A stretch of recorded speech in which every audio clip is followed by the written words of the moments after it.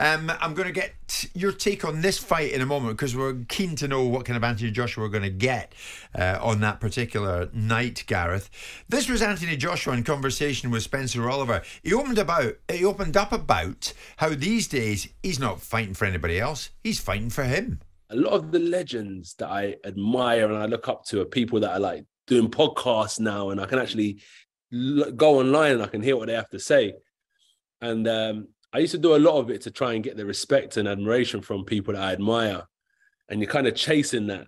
That was like, when I lost the belt, it was like, I just felt that admiration and respect from the legends of the game was just like disappearing with those belts. And it was a hard pill to swallow. And now I'm just in a place where it's like, you know what, everyone, I'm doing this for myself. Like, I ain't going through that no more where I'm putting pressure on I'm going to do this and I'm going to do that. Listen, if I just knuckle down and take one day at a time and take one round at a time, and I put my mind to it, what will be, will be.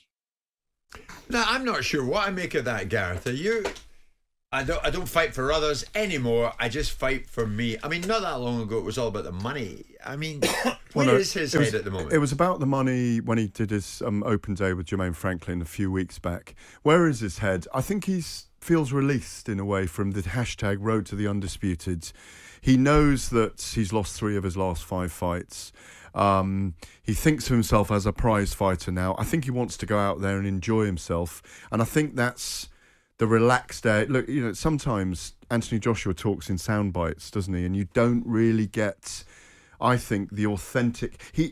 I think he knows more now what he wants to be, or rather than being what he thinks he ought to be, which he's been for a long time.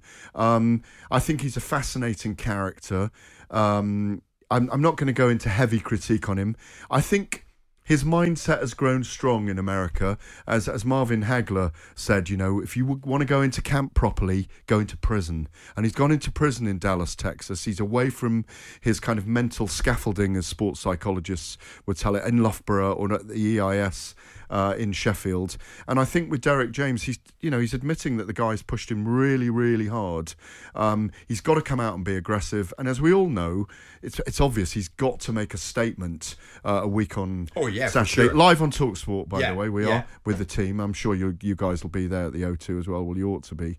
And hopefully calls out Tyson Fury afterwards. What do you think about Joshua going into this, Simon, when he comes away with stuff like that? I think Gareth has encapsulated it absolutely right. I think there is an element of talking in sound bites.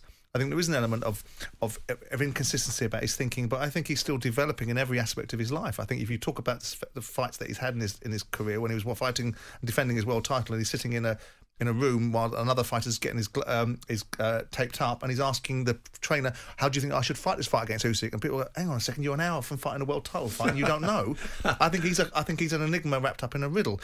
I think it would be great for the boxing landscape for Anthony Joshua to come back into the ring, knock Jermaine Franklin out in 3 or 4 rounds, do it in style, brings back another compelling part of the conversation, another piece back on the chessboard, an irresistible express train of finances that brings everybody along with them, is something intriguing. I will always maintain that Tyson Fury, for me, is the generationally best heavyweight. I will always maintain that he will beat Anthony Joshua, but I would rather have... Or he might lose to Usyk. We have to leave that caveat, I would maintain that Tyson Fury will beat the lot of them. Yeah, I think so as well. And I would like to see him do it, but I would much prefer an Anthony Joshua posing the question that everybody wants to have answered, is Fury versus Joshua, what does it look like? Because nothing more compelling and nothing greater than having all the belts in this country at one point. The optics are really important for him right now. And what he is, he's a huge, athletic, powerful fighter who at his best is a brilliant destroyer.